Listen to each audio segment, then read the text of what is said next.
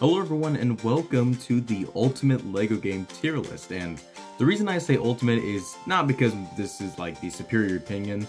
Actually it is. This is my opinion. I'm completely correct, but the main reason that I say Ultimate is because not only does this include the flagship versions of each of each of these games released for the current home consoles, but it also includes the handheld version, which me personally, I played the handheld versions as much or maybe even more than the flagship versions. So because of that, I really like that they included the handheld versions, because some of these games, you know, when I think about those games, I end up thinking about the portable version. The portable version comes to mind first because I, might have played it more, or I just have more fun memories and nostalgia over. So yeah, just a couple things. First off, of course, this is my opinion. It is the right opinion. But of course, if this isn't your opinion, you can leave a comment. Tell me, what you do, or where'd you place things differently, anything like that. That's cool. Just remember, this is my opinion. This isn't the definitive opinion. I know I said that earlier, but I was just joking about that. But yeah, let's begin. And I know a lot of people are going to burn me at the stake, but first we have LEGO Batman, the video game. And I'm not sure about this one, because I've dabbled in the flagship version. I know I rented it years ago on Wii, and I played through the first few levels, and I got it on Epic Games whenever they had the whole trilogy free years ago. So I've dabbled in it on that too, but I don't think I've played this one enough to truly judge it, so I'm going to put it in the never played. If I was to place it somewhere, I'd probably put it in B, but the thing is, it's been years since I played it, so I don't really want to, say, oh, this is a bad game, or an okay game, even though I really haven't given it a fair chance. Now, LEGO Batman the video game on the DS, I have actually been playing recently, for the,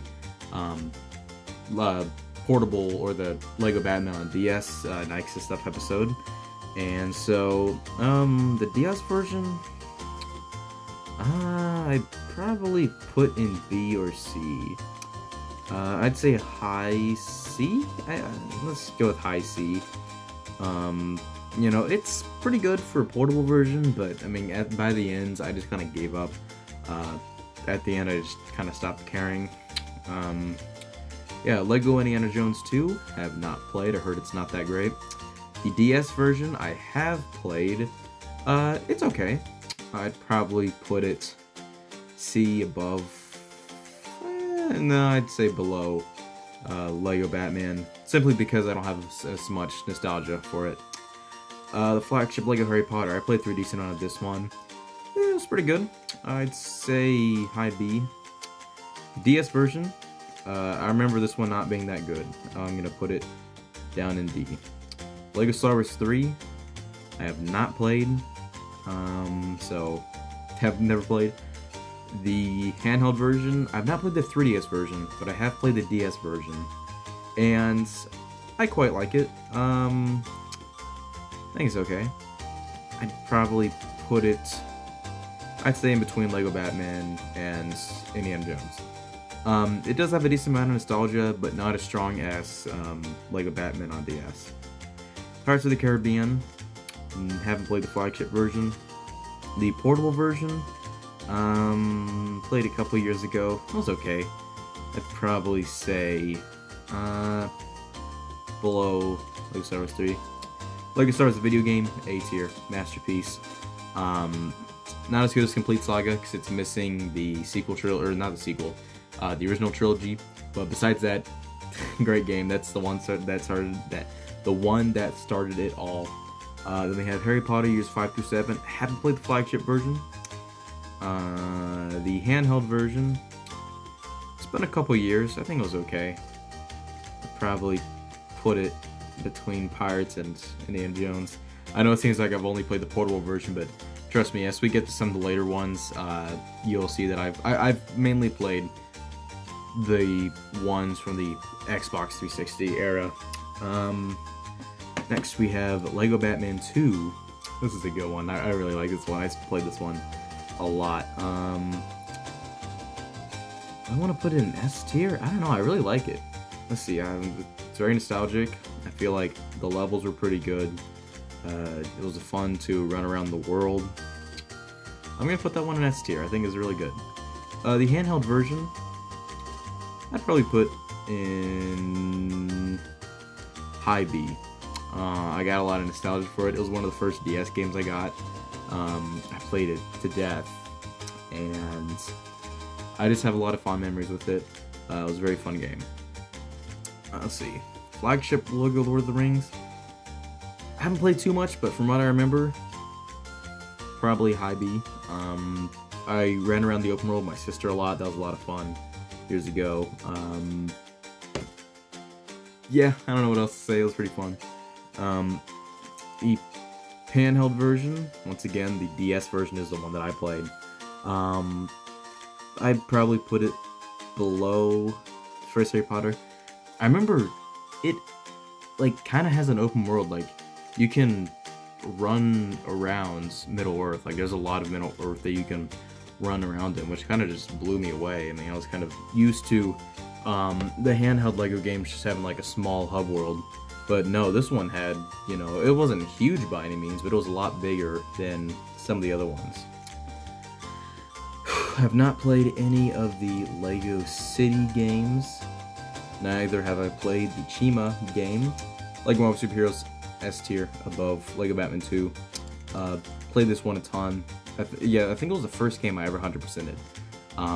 It was a ton of fun, and it's just a great game. A great character roster, a lot of characters to play as. Levels were fun, did a good job, like, exploring the Marvel universe and stuff like that. Pretty good. LEGO Star Wars the video game on the Game Boy Advance. Say high D. Better than Harry Potter on DS, but not good. It's a slog of a game. It's very slow, and yeah, it's not that great.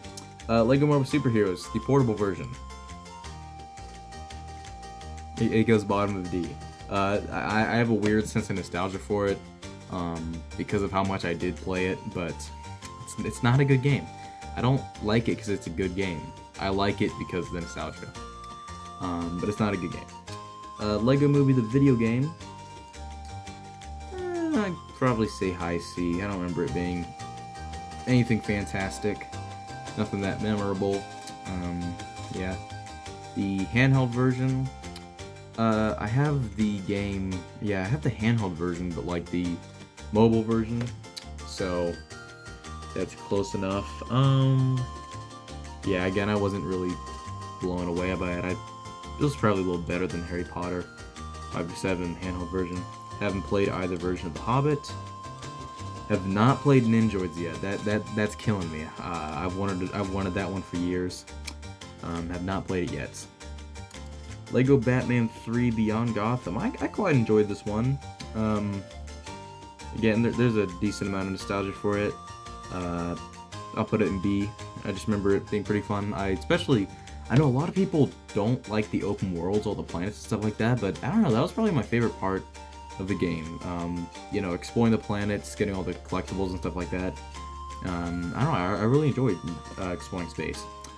LEGO Batman portable version, I have not played yet. I'm replaying LEGO Batman 2 on the DS, and once I finish that, then I'm gonna play LEGO Batman 3 on the 3DS for the first time. But I have not played it yet, so I cannot place it on the list yet. Then we have Shadow of Ronin. I'm gonna put it above LEGO Batman 2. I think that is the definitive Ninjago video game experience. I think my only issue with it is really just the limitations of the 3DS and how much that limits, you know, what could be done with the game. But even then, you know, you get to explore some iconic Ninjago locations. The story's pretty good. It's not canon, but the story's very fun. I love this is the introduction of Ronin, and I also it's another one that I just have a ton of nostalgia over. Even though I didn't actually start playing the game until years ago, it's still like, whew, it is a very nostalgic game. Just watching gameplay over the years that still makes it a very nostalgic experience. And then actually playing it, it's a pretty good game. I'd say it's the current definitive Ninjago video game experience. Then we have Lego Jurassic World. That's one that I also used to play a lot. I'd say A tier above Lego Star Wars. That was pretty fun. You know, looking back, the character roster was not that great. I mainly made custom characters and imagined my own scenarios, but that was a lot of fun. The dinosaur creator, that was a lot of fun too. And I thought it was pretty cool how they would like take the locations from each of the movies and condense it into its kind of own small open world. I thought that was pretty neat. So yeah, I mean, this is a pretty fun one. A lot of nostalgia for it. Lego Star Wars 2 somewhere in S tier. I'd say above Shadowrun. Actually above Lego Marvel Superheroes. That is just straight up one of my favorite games of all time. It's so good. I mean, it's, you know, the original trilogy, 3 of the greatest films of all time. You can play through them in Lego with all the Lego humor and stuff like that. It's really good. Then we have the portable Lego Jurassic World. I played the mobile version. That's pretty much the same as the 3DS version. Thing is, I don't really remember it. I mean, it's probably okay, but it's just not that memorable. I'll put it below Lego Indiana Jones 2. Lego Dimensions, S tier, above Lego Marvel. I'm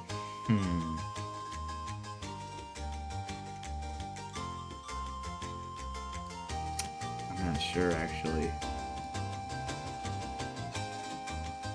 It's probably gonna go there. Lego Dimensions may be my all-time favorite Lego game for the concept. I personally liked the execution. I have a lot of nostalgia for the game, and it's just a very special game to me. I have a lot of, you know, fond memories of it over the years. I'm very sad that it's, you know, died, but I had a great experience, and I just really like it, you know. I feel like, and especially, I feel like it was my favorite.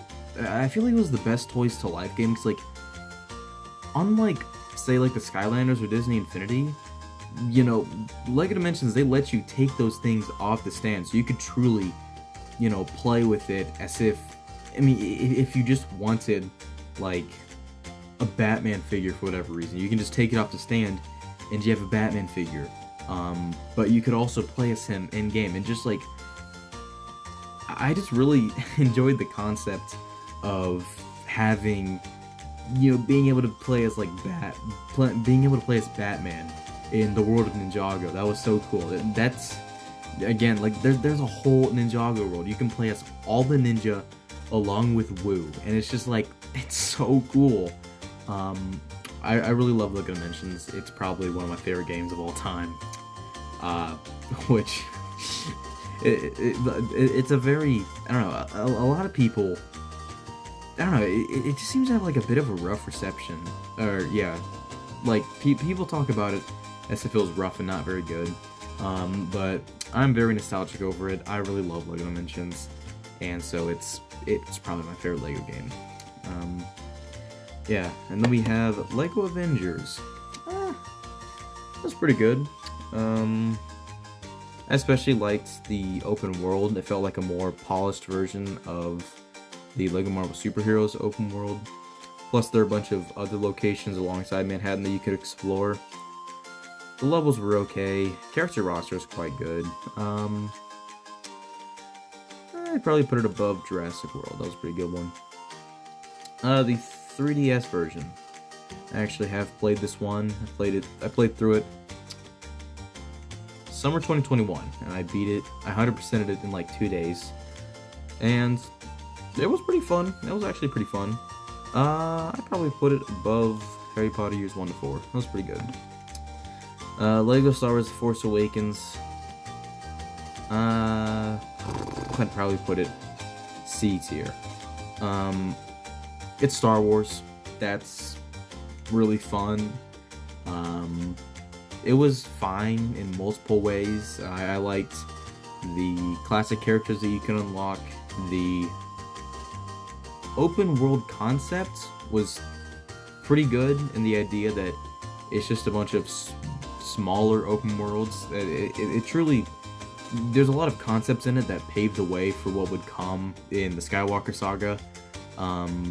But the campaign is way too long, and the open worlds are empty, and there just really wasn't much that kept me that once I beat the game, there really wasn't anything that held me through and made me want to keep on playing. So it was okay, but the portable version, I played the mobile version to death. I quite actually enjoyed the mobile version. I'd probably put it, this is a little weird, but it's really mainly nostalgia, but A tier, especially during the time coming up to The Last Jedi. I played it constantly. I would imagine all my Star Wars fantasies and play through it, and that the character customization, I don't think the character customization was in the 3DS version. I have the 3DS version, but I haven't really played it that much. But the mobile version, there was a character customizer, and oh my gosh, I just got a lot of, even in the just open worlds, even though there weren't that many, I played through it so many times. It was really nostalgic. It's a ton of fun. I really like the handheld version. I feel like I liked it more than the console version. It's mainly a nostalgia thing, like, you know, technically the console version is better, but I have a lot more fond memories of the handheld version. I played that one a lot. The console version, I played it over the course of a week, and was like, okay, that's enough. Alright, the Ninjago movie game. I played this one a little bit. It's okay. Never really kept me wanting to come back for more. I'd probably put it, I'd say above Harry Potter Years 1 to 4, below Avengers on 3DS. LEGO Marvel Superheroes 2, I finally got to play through it earlier this year. I wanted to ever since it came out in 2017, but I never got around to it until earlier this year, and I quite enjoyed it. I probably put high A. Levels were pretty fun. I liked the open world. It was cool. It was more interesting than having a third Manhattan. We got a bigger variety of locations and more interesting locations. Like Asgard was going through Ragnarok, you know, it's Apocalypse. It was different. It's just like the unique things like that made it more interesting. The character roster is great, and the DLC also. There's a lot of DLC characters. I'm still working my way through the DLC levels. It's been a long time since I played it, but I'll 100% it one day. It's not a current obsession, but I had a decent amount of fun with it. It was pretty fun, and so yeah, I think it's pretty decent. Next we have LEGO Incredibles. Haven't played, don't really care about playing it ever. LEGO DC Supervillains. I want to play that one a decent bit. I like the idea. My only understanding I really have of it is that you make a custom character and then you can actually play as that character in some of the story levels, which I think is actually really cool. Character customizers are always my favorite part of LEGO games, because I really like creating and coming up with my own stories and stuff like that, and so I love that the LEGO character customizers allow you to make your own character. And oh, another thing about LEGO Marvel Superheroes 2, the character customizer is so like robust, and just there's so much to it. Like, it's so much more advanced than like the prior ones, and it's just so crazy how it's just like it gives you so much more like customization options, and so it's really good. I really like that one. But I'm back to LEGO DC Supervillains. Yeah, I love making my own characters and imagining my own story for them, and you can't like necessarily imagine your own story. They're kind of in the confines of the game story, but still being able to create your character and play as them in the story mode, that's pretty cool. I want to get to that one day. And then we have Lego Star Wars 2 on the Game Boy Advance. I like this one a decent bit. I'd probably put it above the Ninjago movie game. It's nothing mind-blowing, you know, it's not one of the greatest games of all time, but I feel like for Lego Star Wars on the Game Boy Advance, it's a big step up from the first one, and you know, it's decent, you know, it's okay. It's not, again, it's not amazing, but it's okay. Lego Movie 2 video game I have not played. I have heard that it is the worst Lego game, so real big honor right there. Lego Star Wars: The Skywalker Saga. I'd probably put this one S tier. I'd say above Lego Star Wars 2. No, I'd say below. It's good. I really like it. It has the downfalls of DLC could be a lot better, and needs a character customizer desperately, which it's not ever gonna get because at this point, you know, TT Games has probably moved on to the next Lego game, and so they're just pumping out these last few. They're pumping out the last few character packs, and then they're just gonna let the game die out, which is pretty sad. I feel like Skywalker Saga does so much right. It changes up the Lego game format in a fun way. There's a lot of like the open worlds. I really like. I like how that was handled. There's so much that I like, but it's just the biggest flaw is that there's no character customizer, and that's the big thing that once these last few character packs come out, and I have had fun running around as them for 10 minutes, the lack of a character customizers was going to keep me away from this game for a long time. So, besides that though, I mean, I really like it. I feel like it was a great next step for Lego games, great evolution, that kind of stuff. So, alright, next we have Lego Star Wars 2 on the DS.